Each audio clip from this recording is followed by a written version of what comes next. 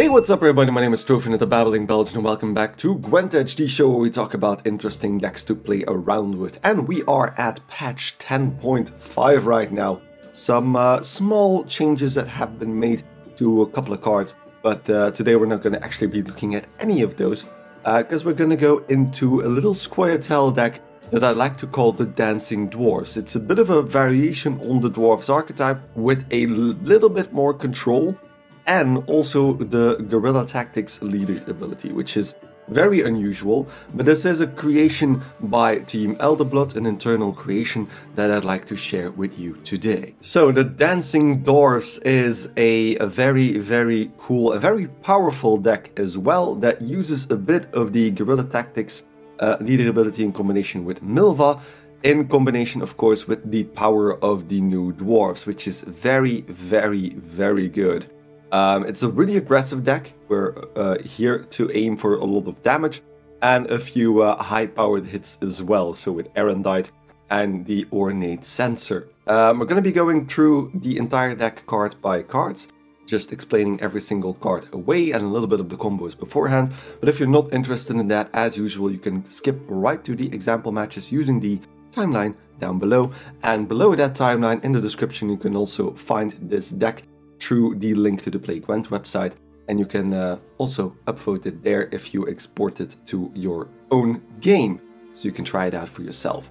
So I think that basically says it all, and we're gonna go through the cards. So first up we have the Dwarven Skirmisher. Got a bit of a buff, starts at 1 power for 4 provisions, and on deploy, if you put him on the melee row, you damage an enemy unit by 3. If that unit survives, you gain 1 armor. Then on order, if he still has armor, you can damage an enemy unit by 3. Again, basically giving you 7 points, 6 points of damage, and a single bit of armor, which is, yeah, definitely really good. Remember, we're not using the Dwarven Mahakam Forge leader ability, so our Dwarves do not have armor out of their own right, but still most of the Dwarves will actually have armor, just innate. Then we have a Squirrel. Again, I think I said this in the previous video as well. Squirrel is the MVP still, because there are so many echo cards. There's always something you can banish, especially since we're also seeing a lot of Rage of the Sea decks.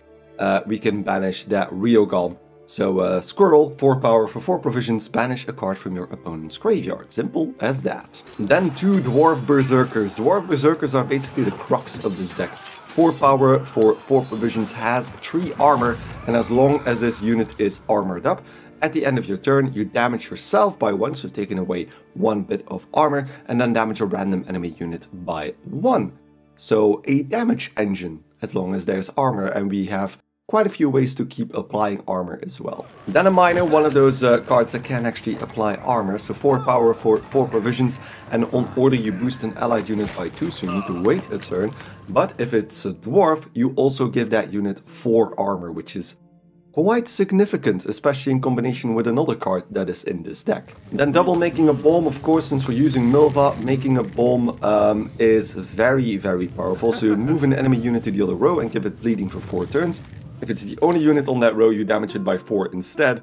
Meaning that with Milva will pop out, damage that unit again by 1, and then you can kill it if it's a 6 power unit just in one go. So something that most people do not expect, that their 6 power units, if they play that first, could be in danger of getting destroyed. You could even go as far as adding another 2 damage on by using one of your leader ability charges, and then you can kill something up to 8 points. Then the Dwarven Chariot got an even bigger buff than it already had, because Dwarven Chariot was already a very powerful card. 3 power and 1 armor for 5 provisions. If you put him on the melee row, he will boost himself by 4 and gain 2 armor. If you put it on the ranged row, you spawn, which is what we're going to be doing, you spawn 2 Rowdy Dwarves on your melee row. Rowdy Dwarves are 2 power, 1 armor tokens that are also dwarves. And on order, this Chariot also gives an allied unit 1 armor that you can choose every single turn. So this is one of those cards that will allow us to protect our units along the way. Then the Cat Witcher Saboteur. So 5 power for 5 provisions. On deploy, you move an enemy unit to the leftmost position on its row and damage it by 1. And you increase the damage by 1 for every card it passes. So if there's 3 cards on the row, you select the rightmost card. It will pass 2 cards, so it will be damaged by 3. This will also trigger Milva. Milva will damage that card again, and hopefully you should have a 1 power unit that Milva can destroy afterwards. Usually plays for a lot more than just the 8 points that you'd expect from a 5 provision card, so this is why this card is included. Now we have Double Armorer's Workshop. It boosts 3 adjacent units by 2 and gives them 2 armor, so especially with the Dwarves, this is very powerful indeed. There's 2 of them in the deck, just as with making a bomb, because we also have Simlas in the deck, so we could play both of them at once if we want to. Then the Arcane Tome is just a backup tutor basically for any of our special cards. So on order, this is an artifact card. You play a special card from your deck and then move yourself to the opposite row, meaning that it goes to your opponent's side of the board. They can then choose to use it as well, or not use it and then it will destroy itself. If they use it, it comes back to you and you can play another special card. Pretty fun card in the fact that it is also tinning, but also gives your opponent a chance to tin if they want to. And this can go back and forth as long as both players actually use it. Then Zoltan's Company is a nature card for 6 provisions where you spawn 2 rowdy dwarves on an allied row and you increase the number of spawned rowdy dwarves by 1 for each Zoltan in your starting deck. We have 2 of the 3, so we will be spawning 4 rowdy dwarves, which is card, which is an 8 for 6 with 4 armor. Definitely a good choice. Then Nickers is just here to get some tempo. Since we have Erendite in the deck, we need to be up top points wise at the end of every single turn. So Nickers 3 power and 1 armor for 7 provisions, and this unit may raid the battlefield to aid you in battle. So you need to mulligan this card away every single time, and then at a random point in the match, Nickers will jump out and be on the battlefield as well for those 3 extra points. Then Dennis Cranmer, 7 power for 7 provisions, and on deploy you boost adjacent units by an amount equal to their armor, which can be quite a lot. This card usually goes for around 15 points if you're not really focusing on it, and if you have a plan for it, this can go even higher, because of course there are a few cards that just keep applying armor, so very powerful finisher even. Then Ornate Sensor, one of the new cards as well, where we swap the power of the highest and lowest powered unit on the battlefield. This is a dangerous card, of course. If you're not in possession of the lowest enemy unit, the lowest unit, then the boosts will not go to your side of the board. It does not respect the boundaries between players, so this will always just swap highest and lowest power unit on the battlefield regardless of owner. Likewise, for if you own the biggest card on the board, of course, then you will lose those points to the lowest unit wherever it is. So sometimes it's probably better to leave this card out, depending on the matchup. Then our Zoltan, our first Zoltan, Zoltan Chive, 4 power and 4 armor for 9 provisions. And on deploy you boost adjacent dwarves by 2, which is only 8 points of course, but this card also has resilience, meaning that it will stay on the board until the next round, which means that you have a little bit of carryover, so the 4 points of carryover if you want to. Then Erendite. Erendite needs a little bit of an explanation. So it's also one of the new cards. It's an echo card, meaning that if you played it once, it will go back to the top of your deck at the start of the next round, where you damage an enemy unit by 0 and then boost the lowest power allied unit by the excess damage dealt. That of course is very low, but at the end of your turn, if you have more points than your opponent, you increase the damage by 1 wherever this card is. It's a bit of a controversial card because 1, you don't necessarily need to hit something big, you get the remaining points regardless, so this card always gives you the points that it says it will give you. But on the other side, I need to get rid of my cat and she says hi, hi. On the other side, that also means that if you start the game on blue coin, you have a huge advantage, because you always have a way of staying on top. And of course you also have the stratagem giving you a bit of an advantage in that first round regardless, so you should always be on top of your opponent. On the other side, if you start at red coin, you're going to have a really tough time getting over your opponent every single round, because of that same advantage that they have. So, which means that this 9 provision card, which is quite costly, could also turn out pretty badly. You don't need to have this card in hand to get it boosted, so that's not important. The only important thing is that you just stay on top. Then Royal Decree is just another tutor card in this deck where we play a unit from your deck, just in case if you're missing any of your goals. I got really lucky with my exercise matches with this. I rarely needed Royal Decree because I had all my goals in hand. Speaking of which, this is a goal that you do not want to have in your hand. So Milva Sharpshooter jumps out of the deck every time you move an enemy unit. and she will shoot that unit by 1 damage. And then you need to kill something of 1 power with her order ability for her to jump back into the deck. If you don't, then of course she's either at risk of getting destroyed, or if you've used the order ability and didn't kill anything, she will never be able to jump out of the deck again. So something you'll have to keep in mind, but with our leader ability we can always kill some 4 power engine cards, so that should in most cases not be a problem. Then Simlas, as we said before, Simlas is a 2 power for 12 provision card where you play all copies of a bronze special card from your deck, so that's either going to be making a bomb or the armory. And then our hefty dwarves, Munro Broys is the first one, 6 power for 12 provisions with a little bit of armor, and Zeal on his order ability with 3 charges where you transform 1 allied rowdy dwarf into a dwarf berserker. So remember the guys that ping damage off their armor. You can do that 3 times, so basically giving you 9 extra points if all of those rowdy dwarves were up to 1 power. So that gives you already 15 points, but of course the dwarf berserkers also give you another 9 points in damage, and you can just keep that going with the armor. So probably one of the most powerful cards in this deck. And then his buddy Zoltan Warrior is also here, so 4 power and 1 armor for 13 provisions, and on deploy you damage 2 enemy units by 3. And for each unit that survived, you spawn another rowdy dwarf in this row.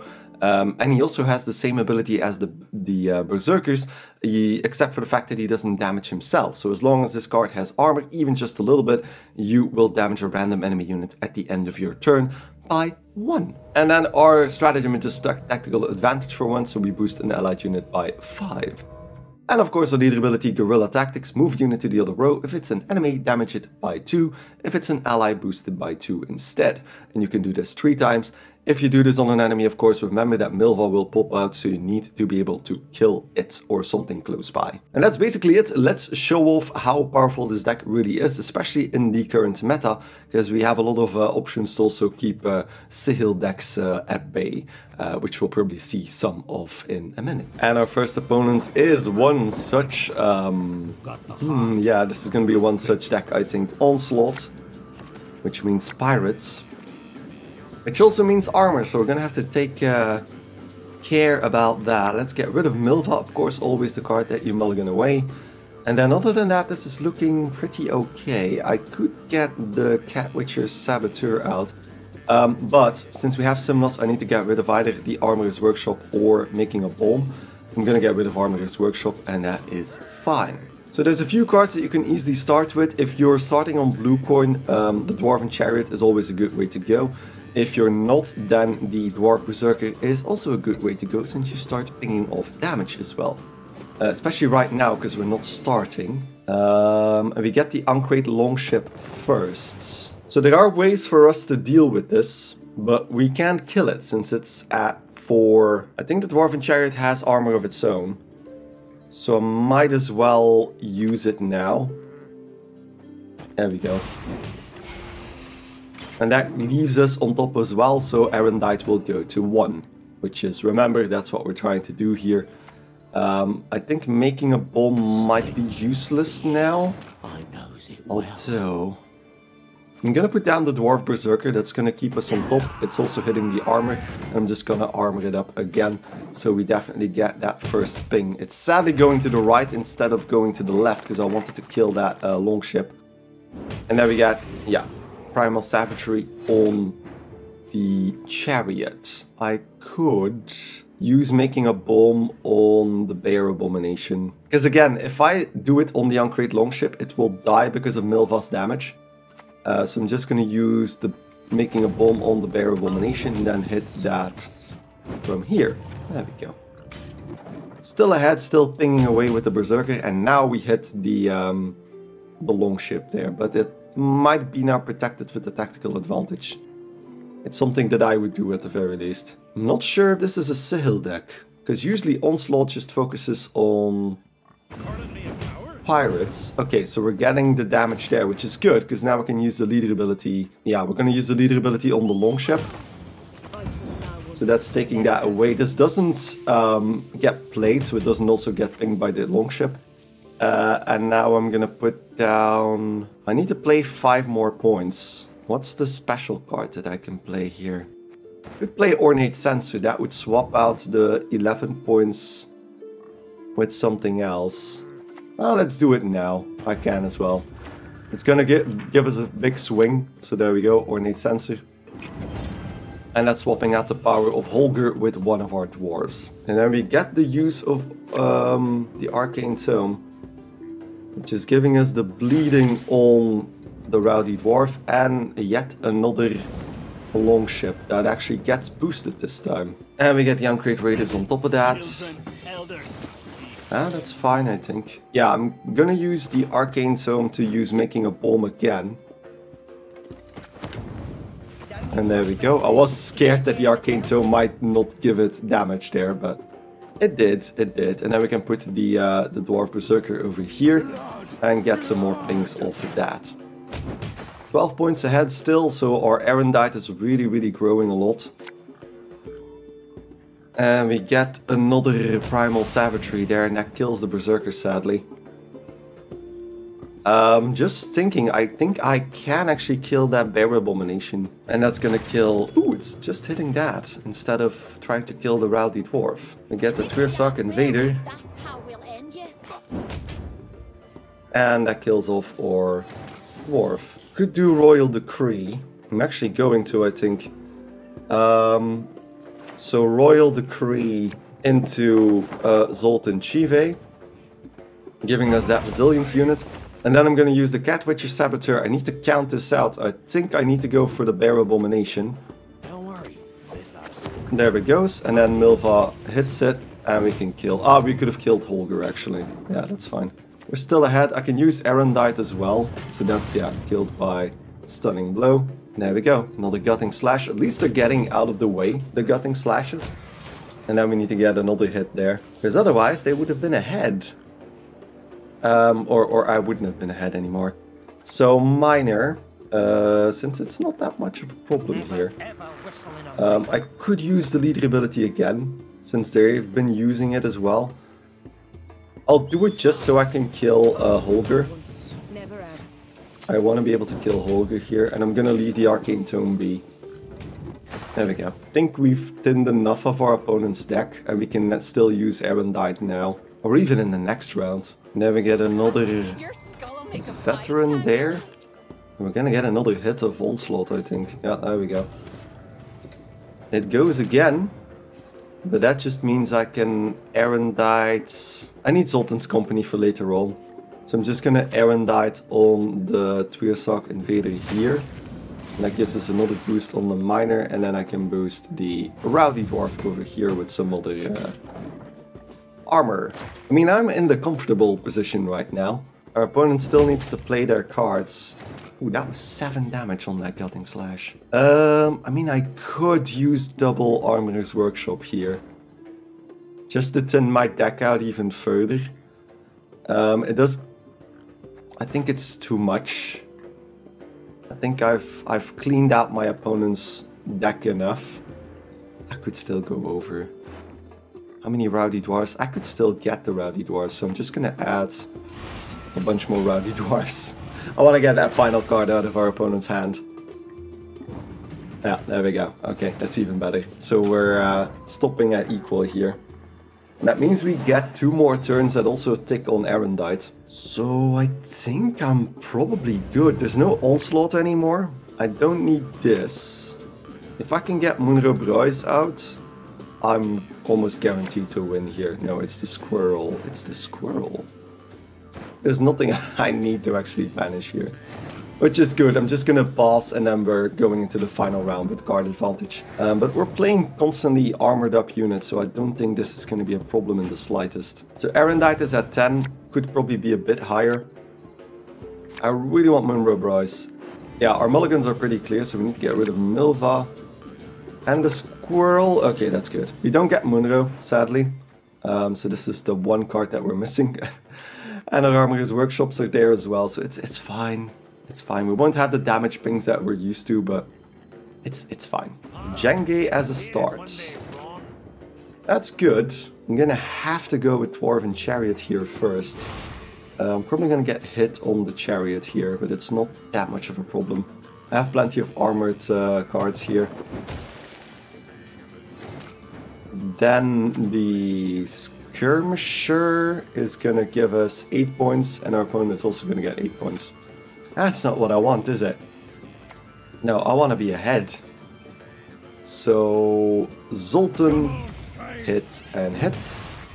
And then we can armor him up as well, and he's gonna do another hit because of his passive ability. Hopefully on the ship. There we go. And then we get the Terror of the Seas killing, yeah, Zoltan there. That's fine. It's fine. Let's put the Skirmisher down like this. And then I need to focus on what I'm actually giving armor here. I'm gonna start putting armor on the Skirmisher. Because of course we still have Dennis in our hands. So if I can boost at least one unit with a lot of armor, then that's gonna be a-okay, isn't it? Isn't it, Governor? Then we got Lady of the Lake with an Echo card into Blood Eagle. That's gonna hit the chariot, I'm assuming. No. Ooh. Ooh, we get Dirkvi. Okay, that's gonna be funny. So I'm just gonna armor up the chariot because I don't think this rupture bypass. Oh. Does rupture bypass bleeding? Bypass armor? I don't think it does. So what I'm going to do is... Oh, yeah. I was going to armor up with double Armorer's Workshop. But there we go. Won our first match. So with this deck, even on red coin, and there we have... That's definitely going to be Sihil. Okay. This is going to be interesting. So Sihil decks try to get as small of a unit as possible on our side of the board so they can kill it with Sihil. I'm at red coin again, so this is not good. And I have both Armorer's Workshops in our hand, which is also not good, because I can only get rid of one. So what we're gonna try and do is not have one powered units on our side of the board, but we do. But our deck is actually perfectly handling this, because our opponent will not try to use Sihil right away, which is weird to me. The only problem is that we won't have any value for Erendite. So there's two options that we could go around doing this. We could Ornate Sensor immediately, giving us a 20-point shift. But I'm not going to. I'm going to use Armorer's Workshop first, because that just armors up those Sirens. And they can't use Sihil now, because Sihil needs a 1-power target. There we go. Thank you for the compliment, opponent. And then we get Gert. Gert is going to add another 1-power Siren. And this is the time that I use Ornate Sensor. There we go. And now we are ahead, so Erendite is getting boosted. And then the Ankrage Longship. We'll start with the Berserker again. I'm gonna actually move, yeah, that's what I'm gonna do. Because I've seen this deck in play a few times already. And what they do is they remove the Doomed from Arniel so they can play him again. But now the Doomed was still there, so he's killed. And they don't get, yeah, I should have moved that first. There we go. That's what I wanted to show off. This deck just perfectly counters Sihil decks. Because of the Armorer's Workshop, it just knackers them down. Okay, next one. And next up we have yet the same deck, I think. Another Patricidal Fury, bro. Or sister, I don't know. We do get the advantage this time, which is good. Although I don't see units that I really want to play. I want to see some chariots here, damn it. This is going to be good. I can get rid of Blood Eagles. Arcane Tome. Do I want to give our opponent the Arcane Tome? I do not want to. Yeah, there we go. Chariot. This is also not that useful in this deck. And then Milva also needs to go. Oh, Snickers. Too bad. Too bad. Let's start with this. Because our opponent, again, wants to see a 1-power unit. As long as we don't give them that 1-power unit, this is going to be fine. And we have tactical advantage to counter that. Although I do not have... Yeah, I do not have the good cards this time. I should have kept Arcane Tome. On Aeromancy into... And this player actually uses Sihil immediately, which seems to me like the better option. Because you can just go for it immediately.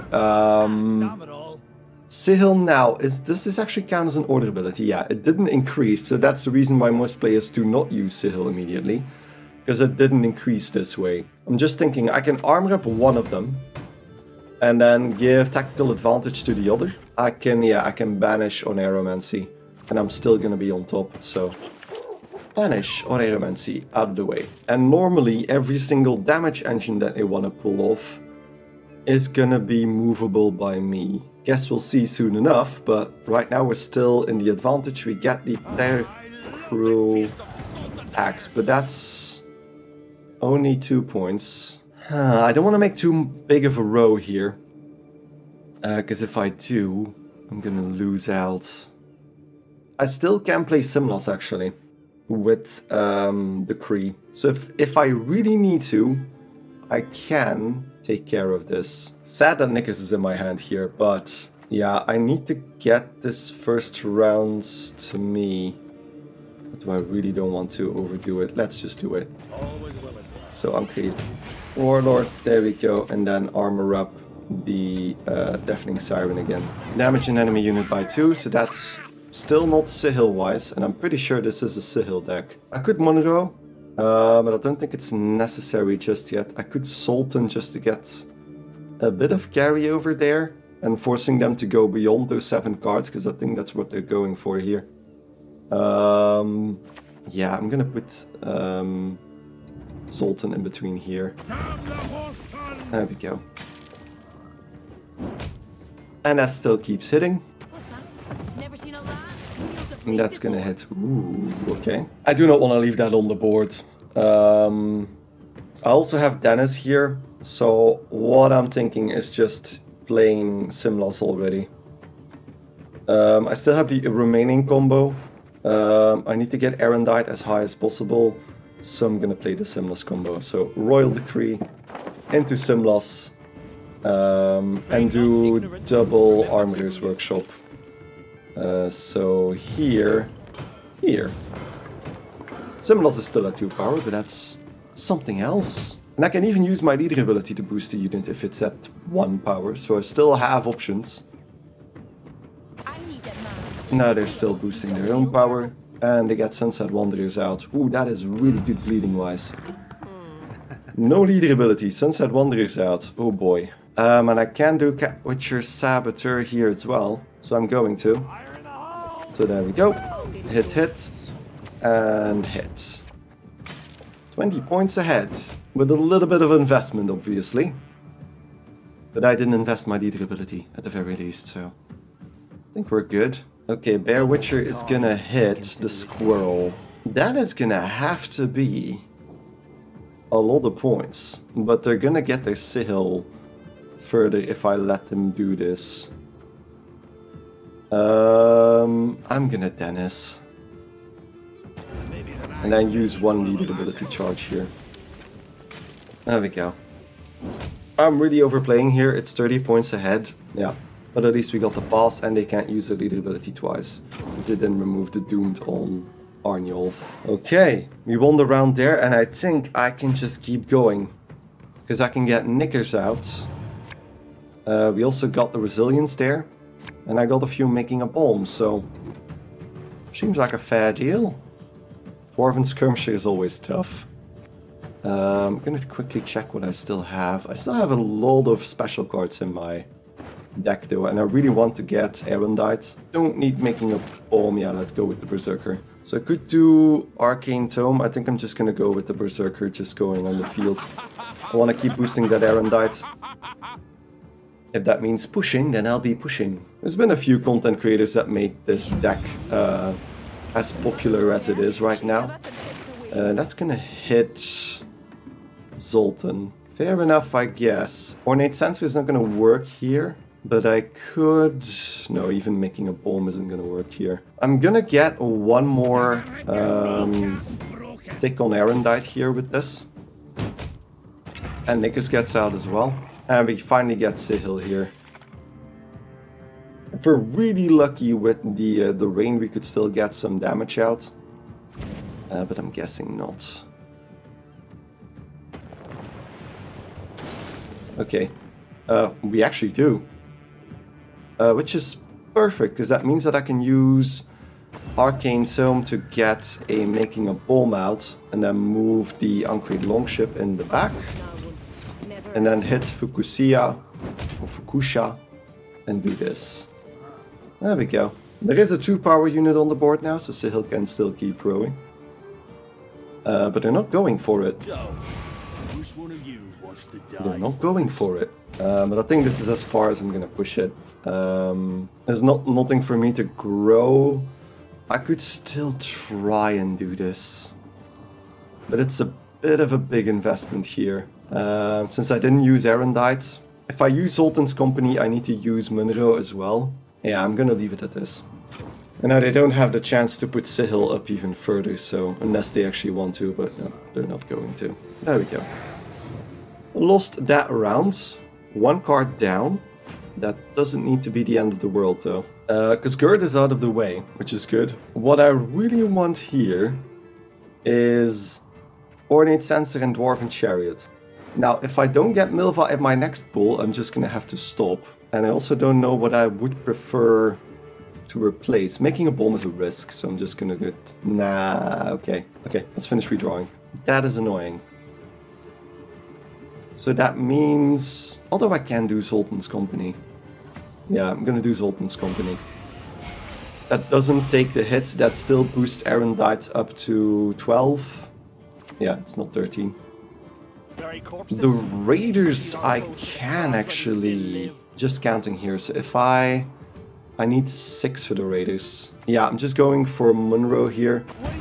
And then just do 1, 2, 3. I'm gonna leave it at that for now. So now I can kill the Raiders. There we go with the 2 power hits. No Bloodthirst, so they don't get the hit immediately there. Could Erendite now just to block them from getting any more value out of that. I can keep this up, so... Although that's gonna get hit by that longship, I don't want that. It's gonna get... Ah, wait a second. Yeah, does this move? No, it doesn't move, okay. Fair enough. I was hoping, because it says it moves it, but it didn't move it. Fair enough, I'll be able to kill it next turn. They can now kill the Saboteur and get another Sihil out. Draw a card, then play a card. And there we go, Pure Stock Invader, so that was 12 points. I need to kill the ship now. So I'm gonna move the Uncreate Raiders. Kill the Longship and then move the Raiders again. There we go. And kill the Raiders here. And then put the Berserker down. And that's 6 more points of damage. And Erendite keeps growing. Not a real easy way for them to use Sihil now, because I think Sihil is at 3. Or is it at 4 now? Could be at 4. It's at 2.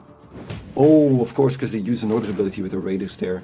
So that lost them Sihil, because they didn't get the death blow. So yeah, this is over.